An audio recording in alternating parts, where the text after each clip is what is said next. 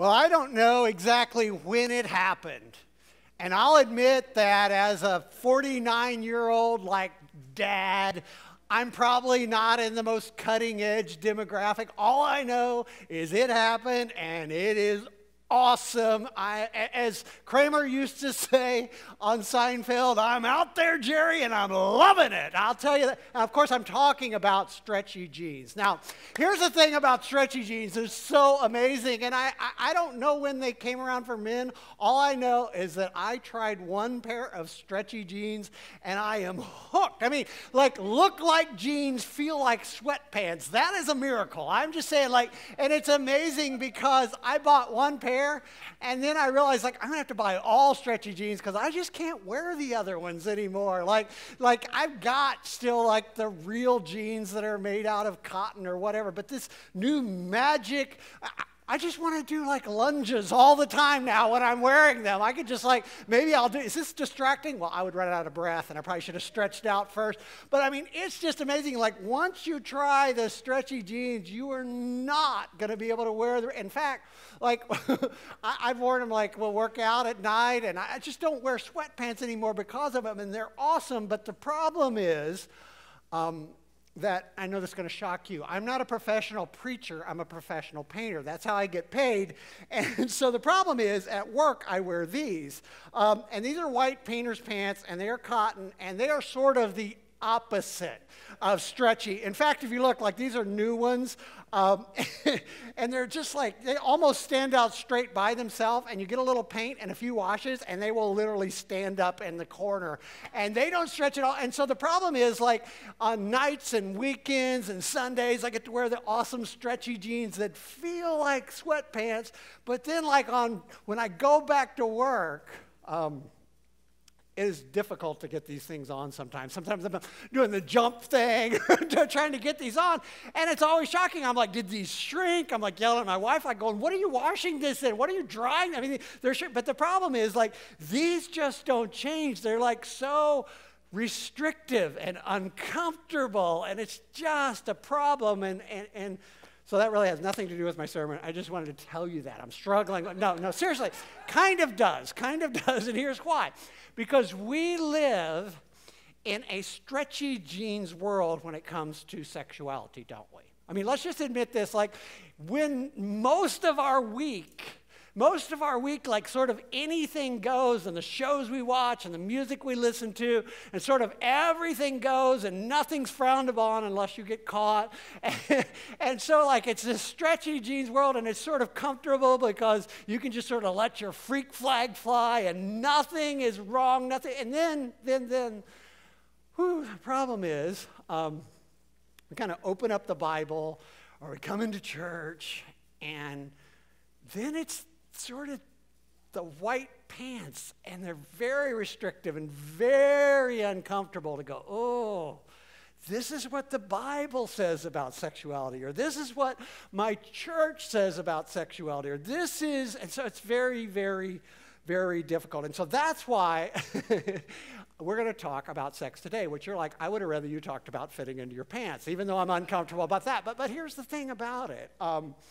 I think it's very important that we do that occasionally. Now, if you've been part of Action Church for a long time, you know that over almost 10 years, this is not a go-to thing that we talk about for a reason. And if it's your first week, you're welcome. Like, you've got to be excited about this, right? And you're really hating the person who invited you. But here's why we don't talk about it much, because here's the thing that I feel like. I feel like most of the time, most of us at least, sort of know what the Bible says about those things.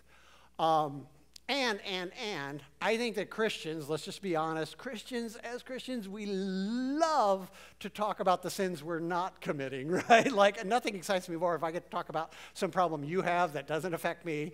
And so because of that, I don't make a big deal. I don't talk about that a lot, but I think it's important that we do occasionally, because there can be confusion. There can be times where you're like, well, I'm not even sure anymore, like, what the Bible says about sexuality, and I'm not, and so that's why we're going to do that this morning. Now, here's the good news. I've admitted to you I'm not a professional preacher. I am a pretty good painter, but that's really not going to help in this situation. But we actually have precedent for this kind of talk, and we have something, sort of a framework that's really helpful. Now, I spent like 30 minutes yakking about this last week, and it was a holiday weekend, so you might have missed it. You can check out the podcast.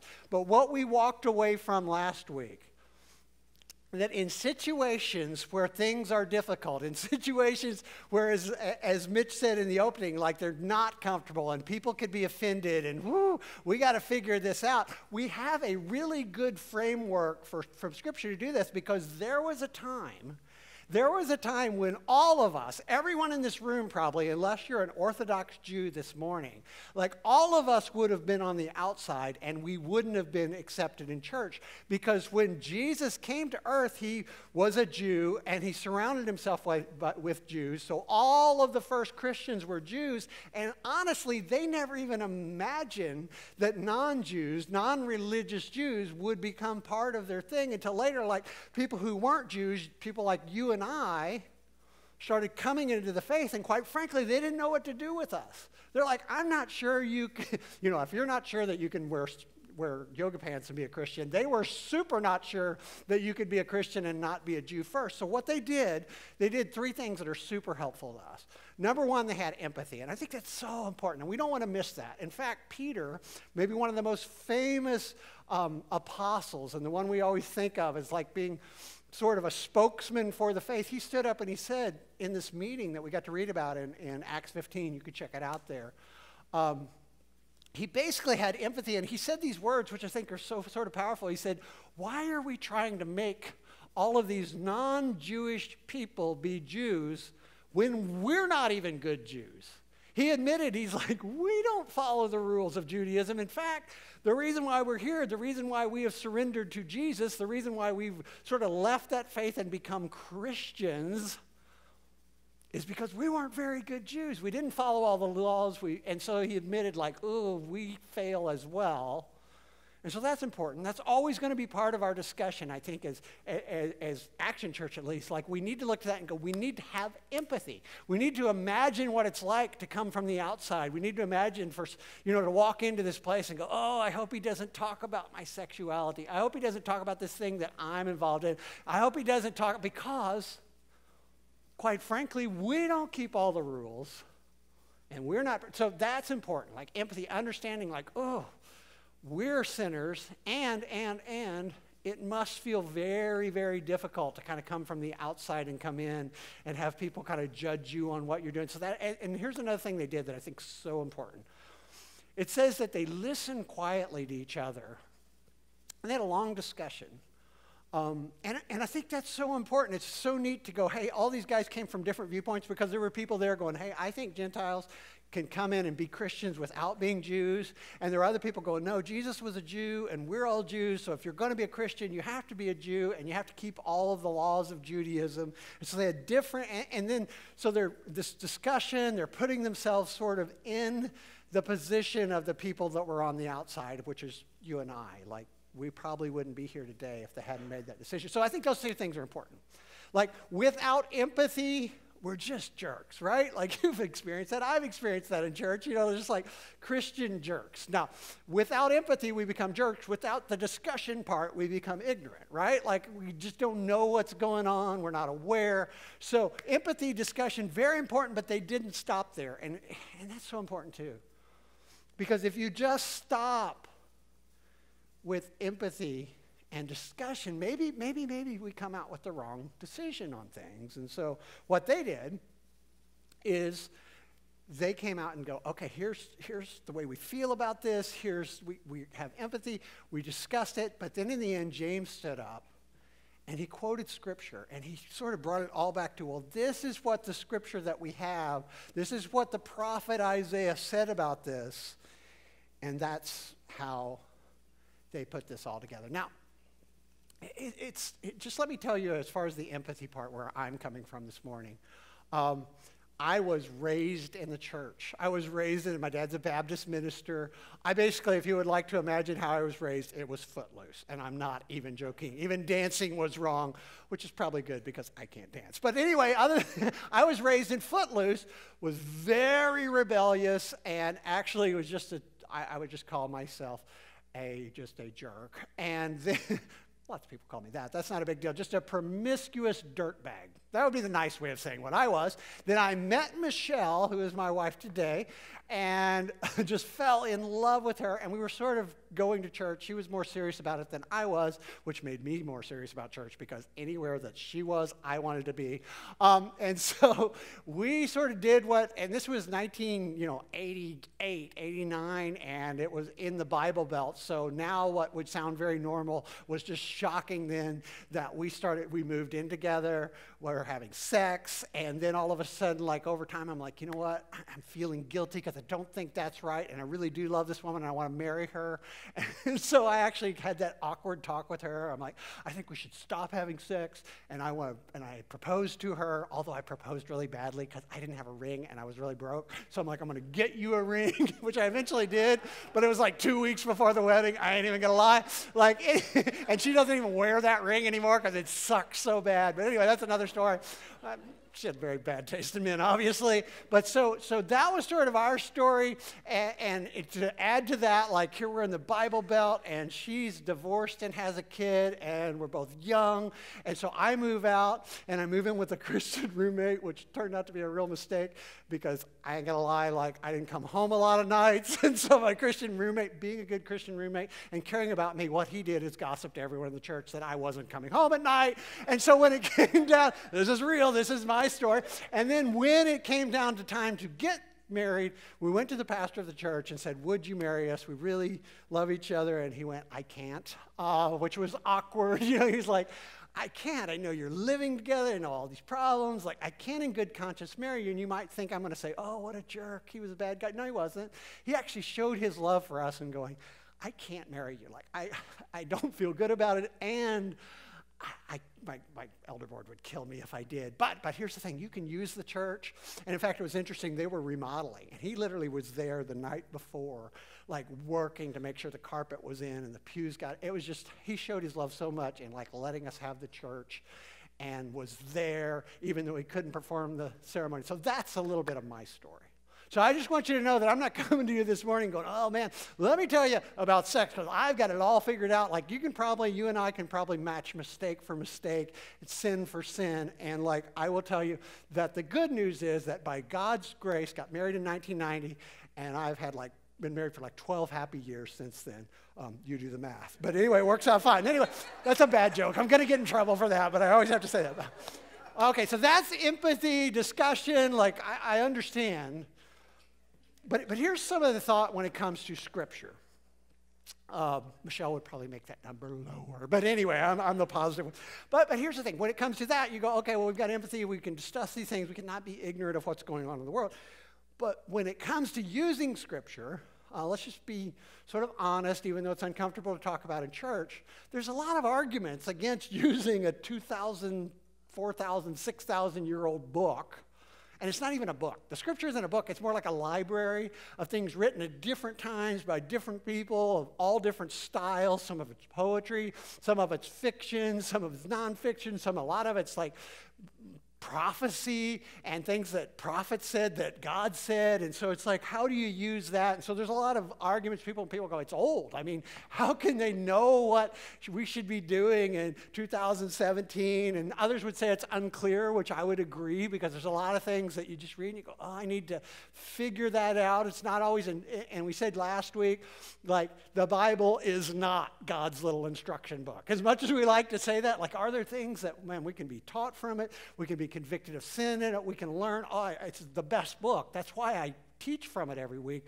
But it's not like you open it up and it goes, here's what you do about. It just doesn't work that way.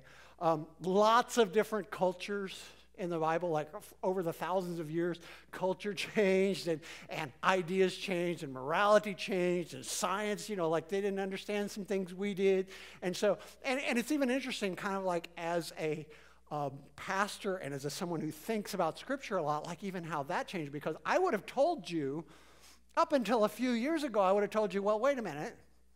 As much as we like to think of culture changing, there's nothing that we're doing now that wasn't in the Bible, because you look at the Roman Empire, you look at the Greeks, you go, oh, they had all the things that we had. You know, every kind of like difficulty sexually that we deal with in our world, they had the same thing, because nothing's really new under the sun, but they didn't have robots. So even that is wrong, because I know there's some, there's somebody in the youth group going, yeah, but you didn't see that hot-looking robot I saw. That's actually going to come. I mean, like, it's amazing. Like, I can't even say, like, they had everything we had, because they don't. It changes. It does change.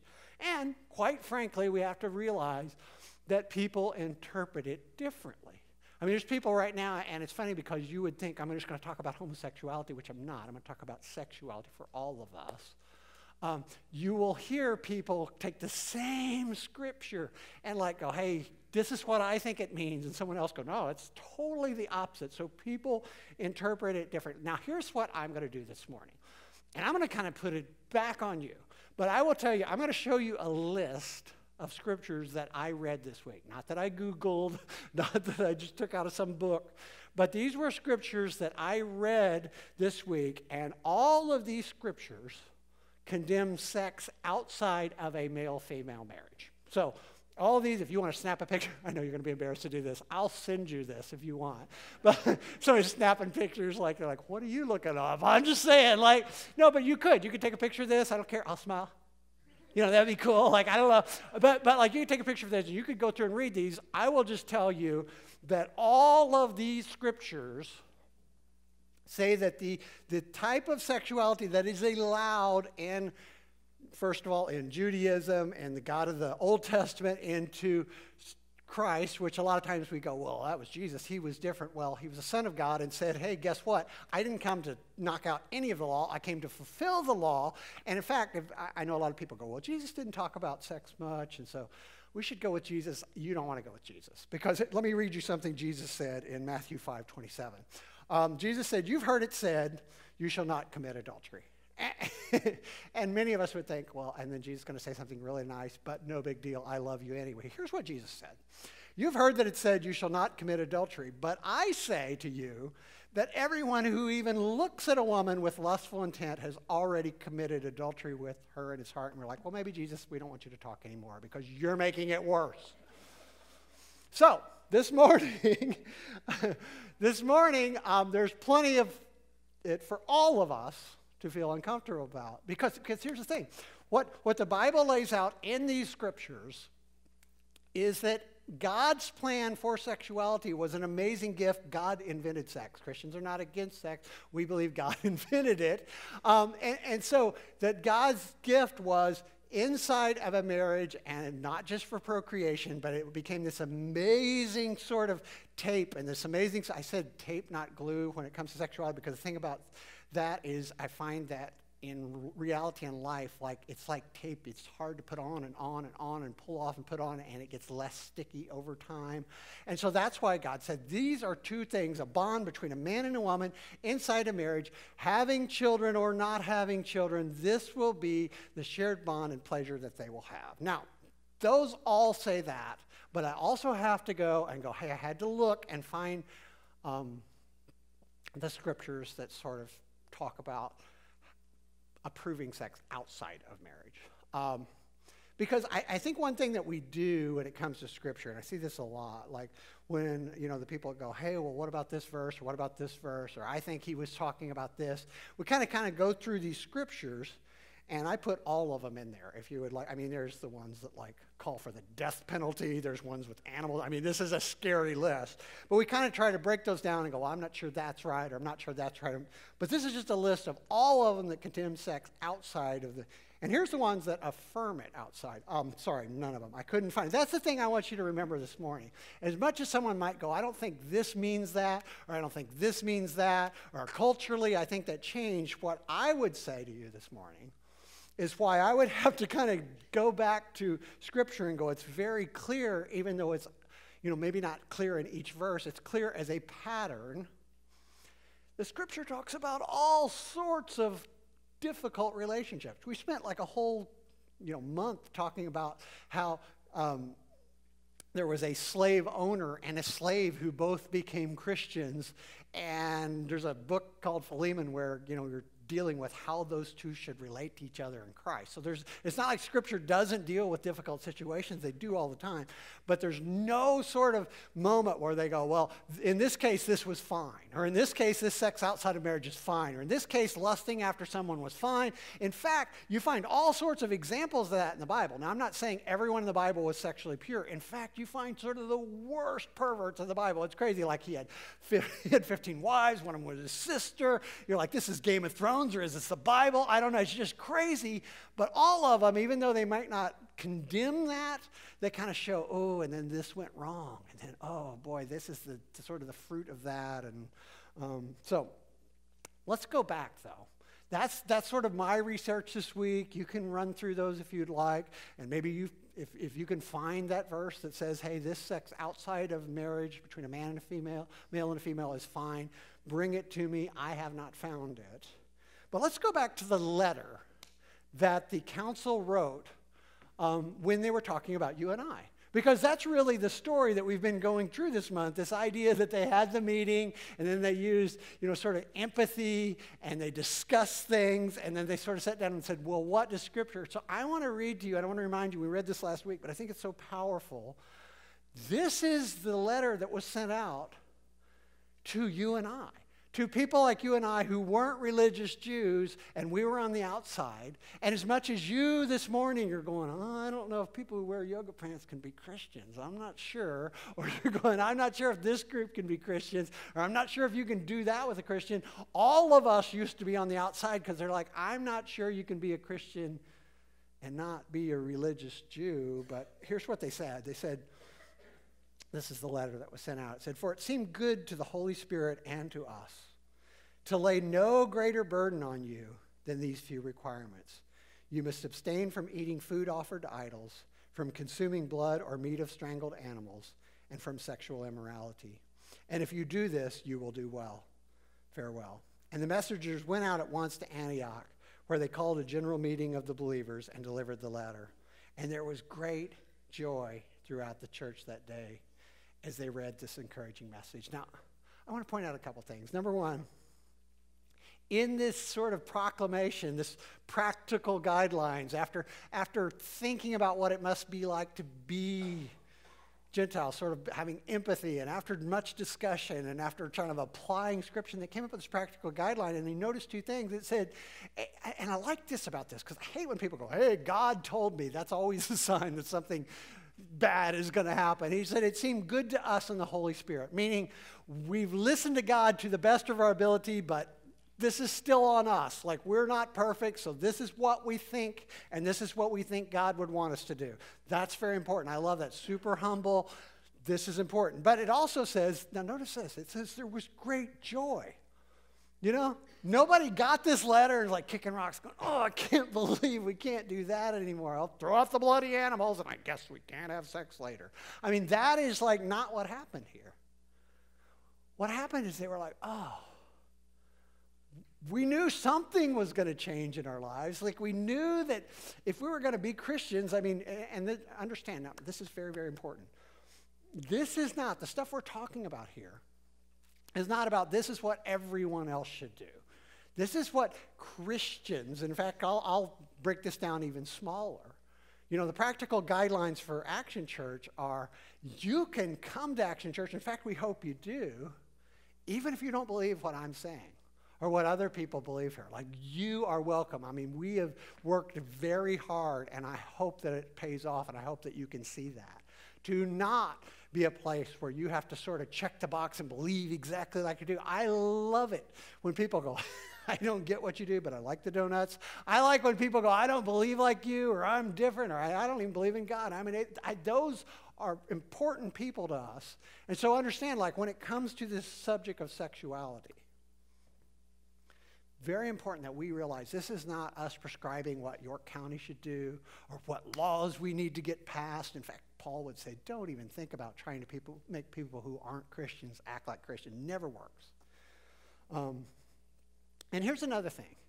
And I get this question, I'm not going to say often, but it is a big question that people ask, even about, especially about homosexuality. They go, do you affirm gays? And I go, no. We can't, or I can't, because of what I find that Scripture says. I showed you. You could research it yourself. But we can be really sinner-friendly without affirming sin. Because guess what? I don't know. I'm not even going to say that. That was being too nice. I know that there's not a single person in this room who could say, you know what? I'm perfect. I haven't broken any one of those things. I've never lusted after anyone.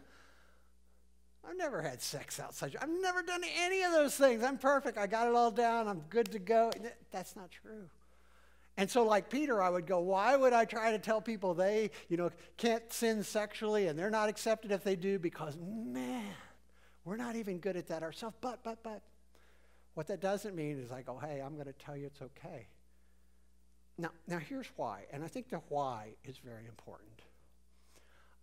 Because I know that can be difficult. Because I'm the one having those conversations. I'm the one getting those emails.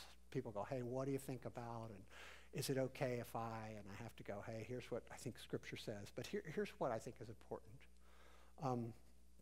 That being uncomfortable and sort of struggling with what the Bible says about sexuality, and for that matter, everything in life, I think that's a big part of God's plan. In fact, I think it's a feature, not a bug.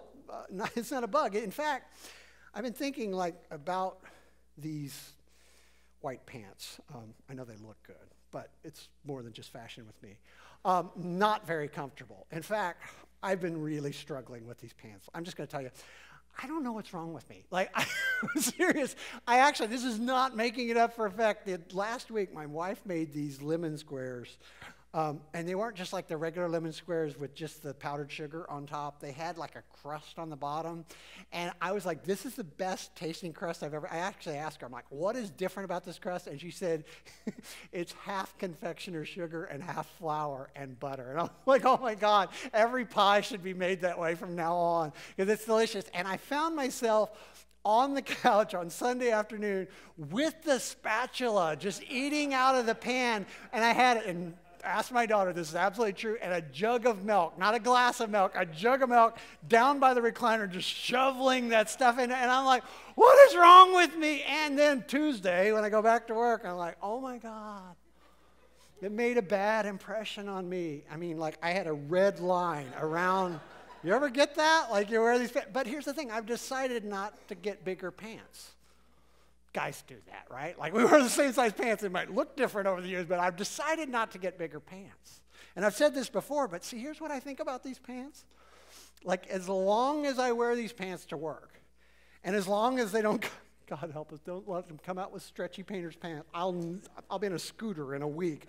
But as long as I have those pants, and as long as I just kind of decide, these are uncomfortable when I go outside the bounds of what I should eat, and I struggle to get into them.